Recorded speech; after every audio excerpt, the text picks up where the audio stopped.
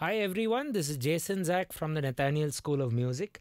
In this lesson, we are going to look at a variety of genres. You could say rock and roll, boogie-woogie. I don't want to get my genre names wrong. So whatever you heard in the intro video, it's that genre, okay? So you could look at a lot of the older 60s, 70s, 80s rock and roll kind of songs. You could also drift into blues. So what this lesson is going to do is I will give you a bass line which you can morph into a variety of genres, be it blues, maybe a little bit of rock and roll, salsa and boogie-woogie and the like. Then we'll do a bass line with some passing bass notes like you heard. Ba ba ba ba ba ba ba. We look at some passing bass. Passing bass notes is a very much requested topic on our channel, so I thought this lesson will help for that. And in the right hand, we are just going to work on our hand independence and our chord playing as well as inversion playing by just picking a simple triad, a major chord. We'll take major chords for this lesson and do a quick shift. We'll look at a quick chord shift. And we'll figure out what those two chords can be. A lot of the stuff I tell you in this lesson will need you to play along with me. So try to get your keyboards out or pianos out and watch the video. You can pause it at any time. And my handwritten notes, including the staff notation for the entire exercise, is waiting for you on our Patreon channel. So do consider supporting the channel and getting yourselves a copy. Not only for this video, but every tutorial we have done on our channel has been supplemented on Patreon ever since we got on the platform. So do consider heading over to our Patreon page and looking at the offerings. Also, it'll be nice if you can consider hitting that subscribe button and turn on the bell icon for regular notifications. It's literally right there. Can you please click it right now? That helps the channel grow. Let's get cracking. So I'm going to take the key of G and limit our study to just 3 roots. The 1, or the tonic as we call it, the 4, the predominant or subdominant as we call it, and the 5, the dominant as we call it. So in the key of G, if you consider G major as the scale, G would be the root, C would be the perfect 4th, D would be the perfect 5th. So we'll play major chords now. So G major, C major, and D major. You can play it in any inversion. I would encourage you to practice all the inversions possible. There are 3 inversions per chord. So G major in root, G major in 1st, G major in 2nd. So G B D, B D G, D G B. Now C major, C E G, E G C, G C E. Then we do D major, F sharp, A D, F sharp. Okay, those are your 3 chords. You'll need inversions because now in this exercise we are going to shift very quickly from chord to chord to get this passing chord movement in the right hand. So if I take G major and I want to have a passing chord, a good tendency would be to bring in the Elton John passing chord movement, as I call it, or the Plagal cadence, where you go up a 4, okay, and then you just play that very fast. This thing called very bluesy.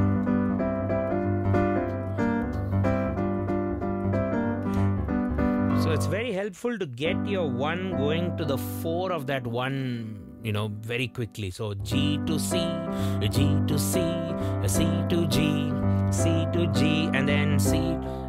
What about C? C's Plagal would be a non-diatonic chord, namely F. So C to F, C, C to F, C F to C, but that sounds very rock-like and very rock and roll, blues, because of that flat 7, And then for D, D's Plagal would be the G triad, which we already learned. So yes, I said we should learn 3 chords in this lesson. I'm now making it 4. So you have G, passing chord, C to G. Then if you take the C chord, its passing would be, and then you do D, G to the D. Okay, that's your Plagal passing flavor. So that's going to happen in the right hand. Remember that. Now I'm going to drift or switch our attention to the left hand. Left hand is just going to do 3 patterns. The first pattern is, I'm just going to call it the slow Quaver pulse, which is 8th notes but played slowly. As you can see, my head is showing you the pulse. 2, 3, 4.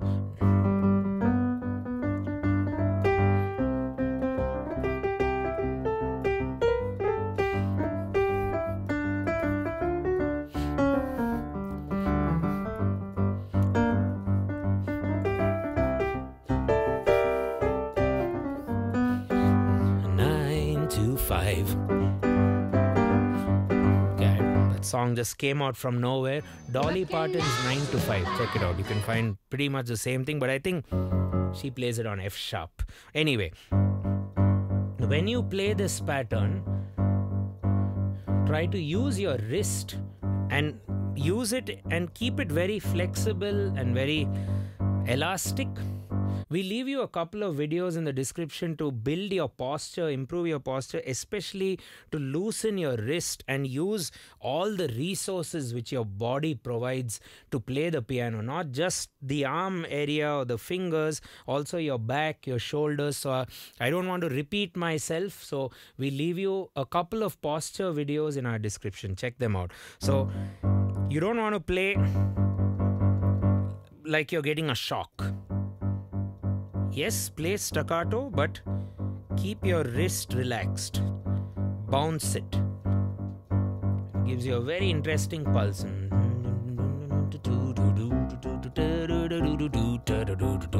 Okay, this is the bass pattern. Give it some emphasis. Maybe you want to highlight the 1, 2, the downbeats. 1, 2. Or you want to highlight the snare drum hits.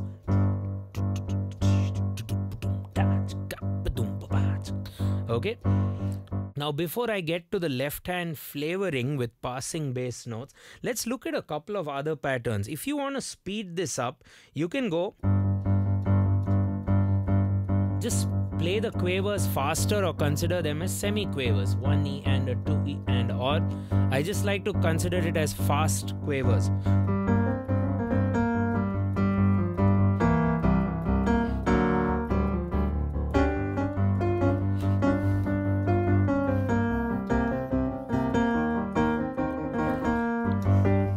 Anything heavy or anything groovy, I think this will work. Or come back to the pulse.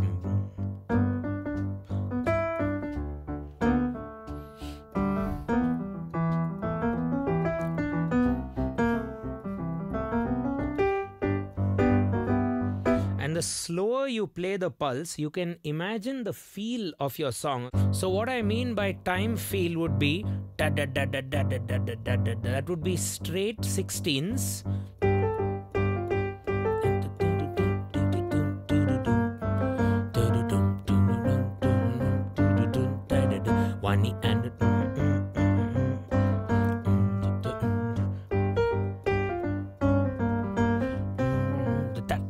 That would be swing. Because you're playing the pulse slowly, you can even do things like triplets. So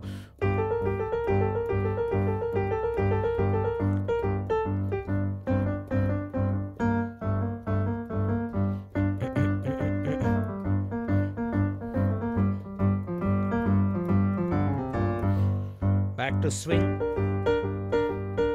straight.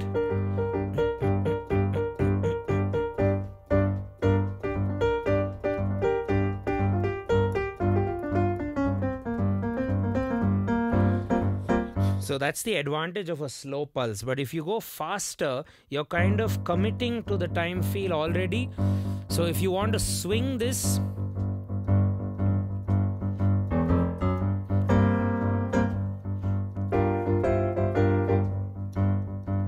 you can generate the swing from your left hand itself.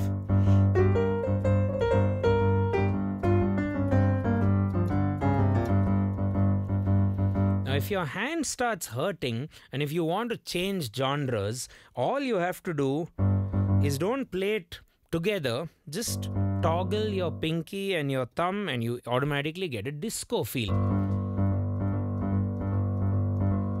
which you can swing like this or straight.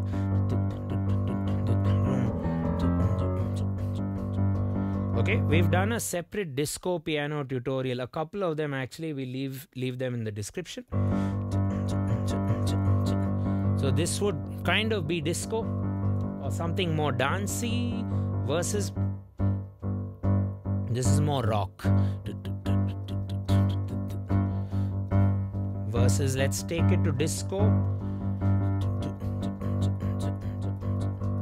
I'm just swapping out, I'm just interchanging or alternating between pinky and thumb for disco and keeping a very staccato thumb in the process. Back to my rock groove.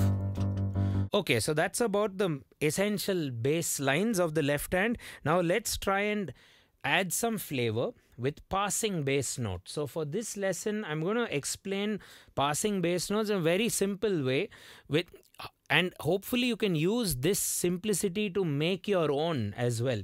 So the logic I think is pretty simple. You take your G, play it for however long you want. Okay, but it's getting a bit boring, isn't it? It's just the same old G. So let's make it a bit interesting.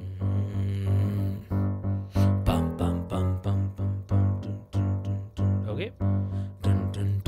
So what happened there? At the last 3 subbeats, I'm playing its relative minor or down a major 6th. G's major 6th is E, or you can remember it as the relative minor. So down to the E and then chromatic up, even more up and back to the root. So you have to time it well. So since it's a 3-note climb, you have to do it at the last 3 beats of the music.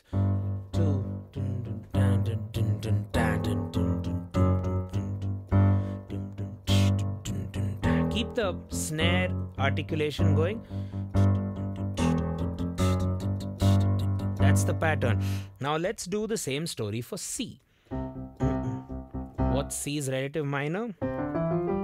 A. So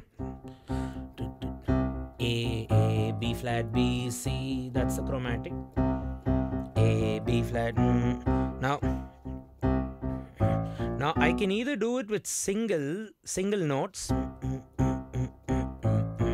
1 and 2 and 3 and 4 and 2 and 3, or the whole thing with doubles.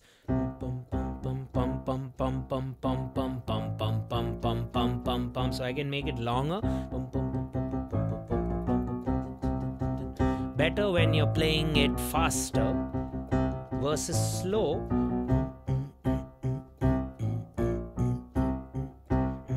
So this is the slow bass climb. Now doubling.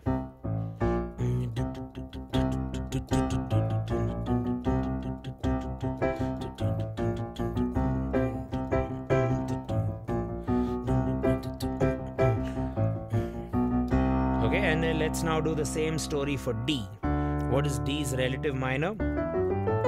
B. So you drift to B and then chromatically glide up to the root of that chord.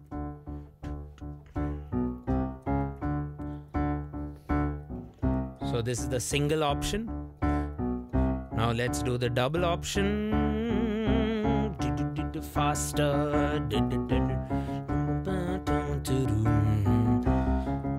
And now let's put it all together with the G, the C and the D, and there's no rule as to which chord you play. It's just that when you're about to go to C, then you need to do its passing notes and then you take yourself to C. So if I'm on G, I'm just holding a G major chord just for context there. And to conclude the lesson, we are going to look at an exciting rhythm pattern in the right hand. So stay tuned. I never do a lesson without focusing on hand independence. So we will get to that. And also a space for you to improvise. So stay tuned. So you go, I'm just holding G major in the right.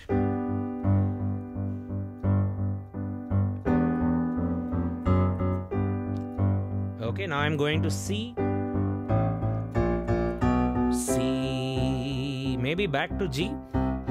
What do we do? The road to come back to G, I have to do is E, F, F sharp, G. C, E, F, F sharp, G. Now going to D. B, C, C sharp, D. A, B flat, B, C. Back to the tonic. You can do this in a blues way, 12-bar blues.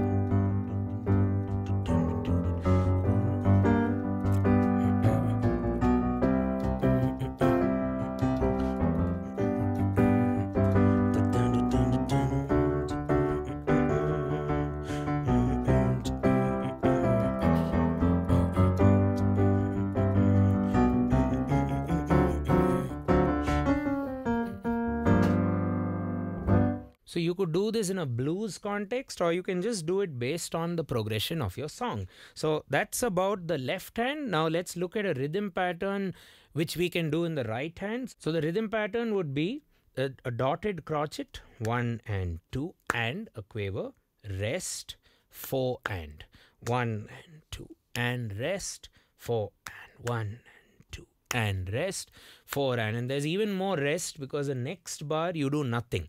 So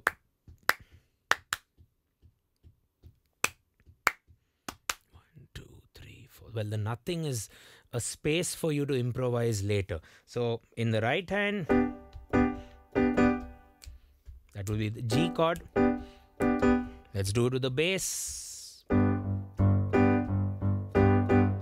Let's count and play. 1 and 2 and 3 and 4 and 1 and 2. With the pass if you can. Ba ba ba ba ba ba boom. Now ba ba ba ba ba ba C. Back to the G. Going up to D, the dominant. C, and ending with G. With some speed.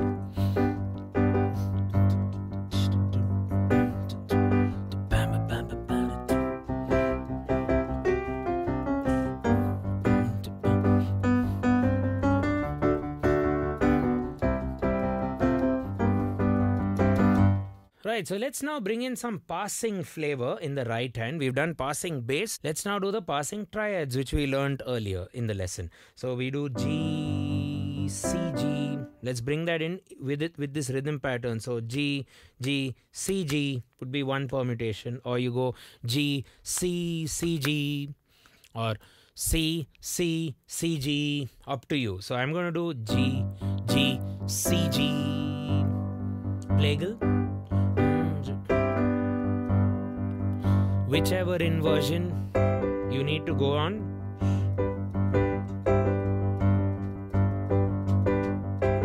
Two, three, four, 1, 2. That's also nice. C, C, C, G, C.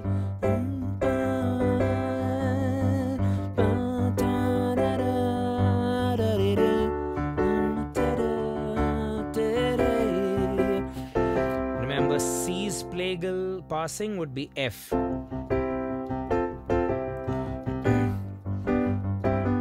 Okay, and there's that gap is there for you to improvise. It's also to help you practice the passing bass, which I don't want you to forget. Ba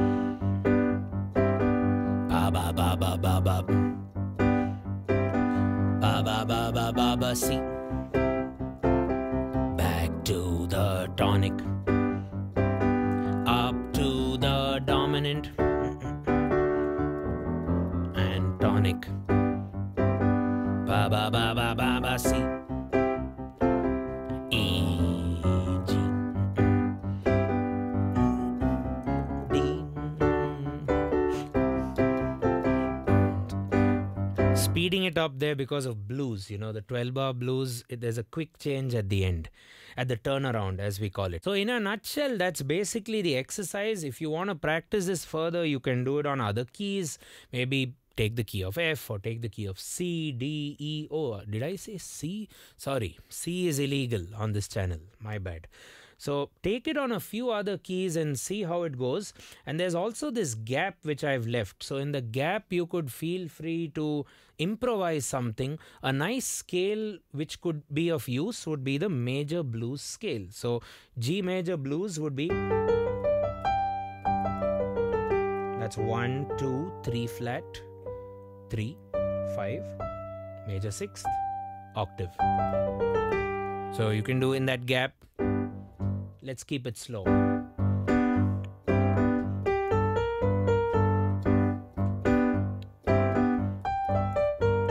Just G is enough.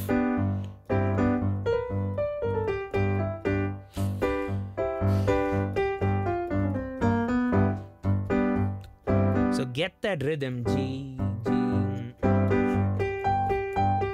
And then the lick.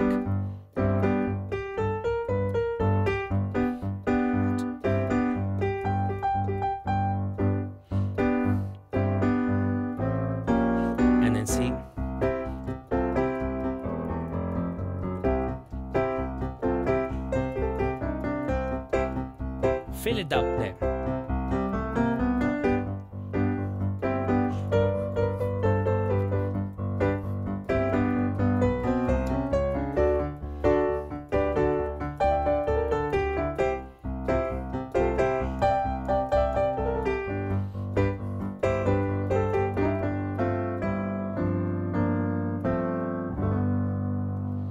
There we go. So if you can, feel free to improvise in that gap. So a good way to start improvising is actually sing in that gap and try to play back what you just sang.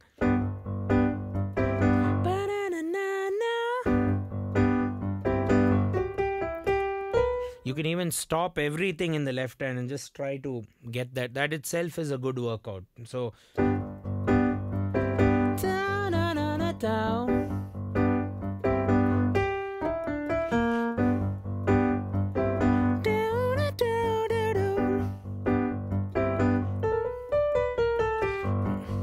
so on, like. Okay, so hope you found the lesson useful. I think we've covered a lot of potential genres. We've just not got into it in too much of detail, but you could use this to play blues, rock and roll, you know, some disco, some funk, some glam rock from the 80s. You can use it to play a lot of things, I hope. And if not anything, it's a good way to improve your hand independence, your chord changing, also understanding how passing bass can potentially work. This was just the tip of the iceberg, so to speak, when it comes to the passing bass. Do check out some of our other bass lessons, especially the passing bass lessons. We'll leave you a couple in the description. And stay tuned to our channel for a lot more. You can also be an active part of it by letting us know in the comments what you thought about the lesson. You can also hit the join button and be a regular supporting member. You can also help us on Patreon and also get to interact with me on those members only portals. Right? Thanks a ton for watching the video. I will catch you in the next one. Cheers.